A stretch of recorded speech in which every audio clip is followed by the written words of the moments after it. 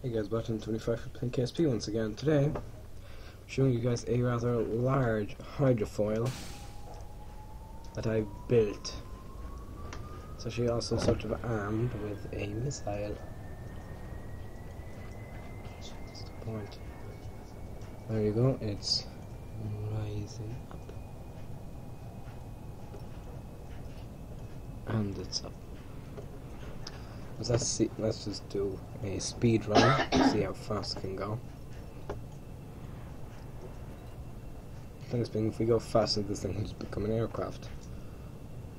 There you go, see, past 100 meters per second. I'm going to go and do a speed run, then slow down and get ready to deploy the missile.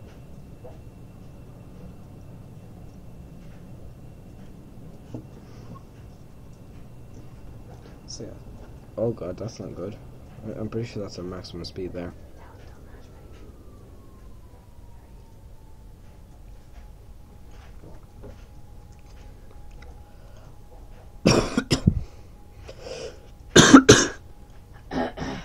Quick. Oh, that's not good. That is not good.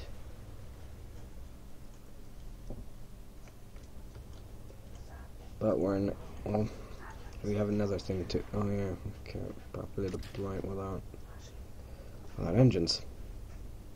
Oh, never mind. There we go. That deployed the missile. Gear up. So watch. We have a full tank of ore at the back. Of course, weighs it down. You know, so that even if it is buoyant, so it will float, it's going to float that end down. However, the thing is, it's not buoyant. What's it?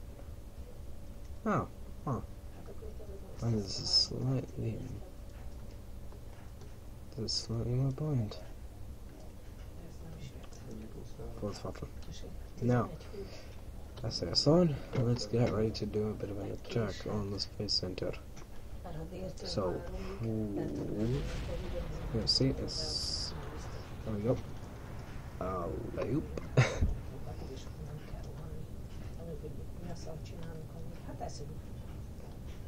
There we go.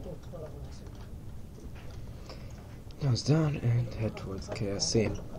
So this can deliver a short-range missile to basically anywhere on Kerbin as long as you keep the speed in check.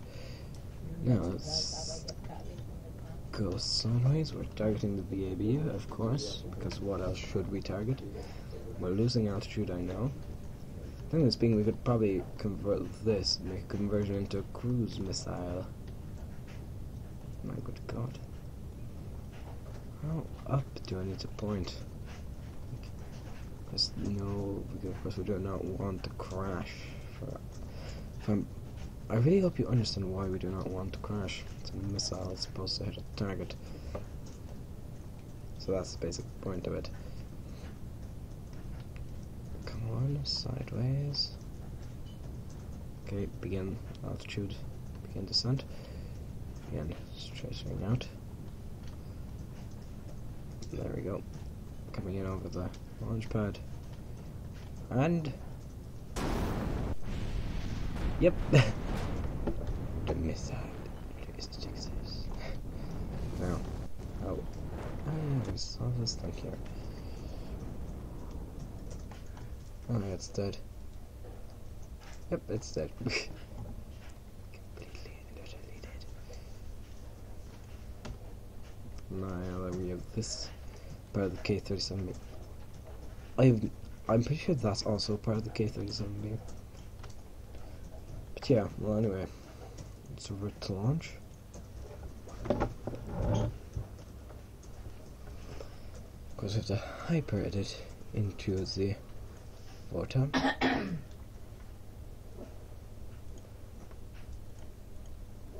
So state deployed. State deployed. There we go. Now, see a full-on proper look. And let's launch an attack on a different type route, so it shall it's capable of more.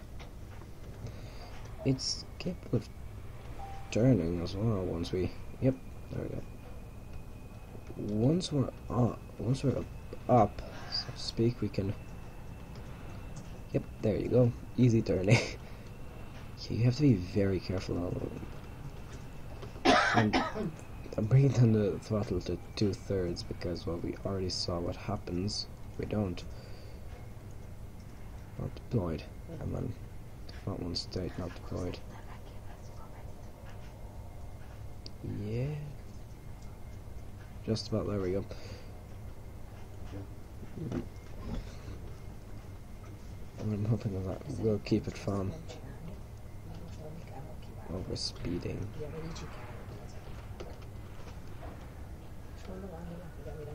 That put it down to 1/3 throttle. And then if we have 1/3 throttle and then we...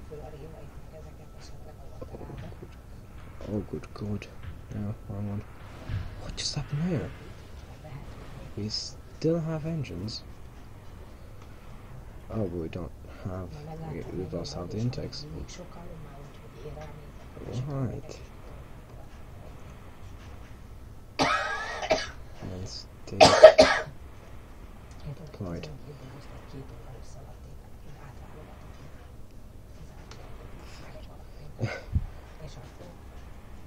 Hold on. Can't make use of it. Okay, that's like the functional one, so shut down that engine. And then shut down that engine. And shut down that engine. And then shut down that engine. That way I'm pretty sure all engines have a fair chance. But it's not fully functional, but that's...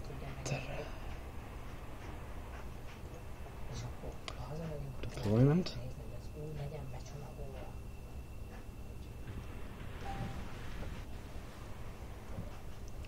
So that will speed on.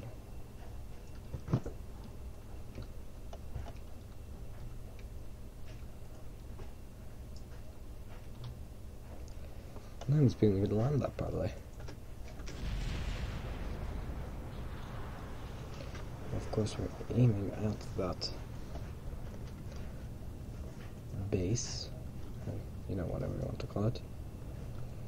I have an idea on how to weaponize Red October. I will do it. Oh god, yep, we're not done yet. Whoops. Anyway guys, that about in 25, that was a hydrofoil. Goodbye.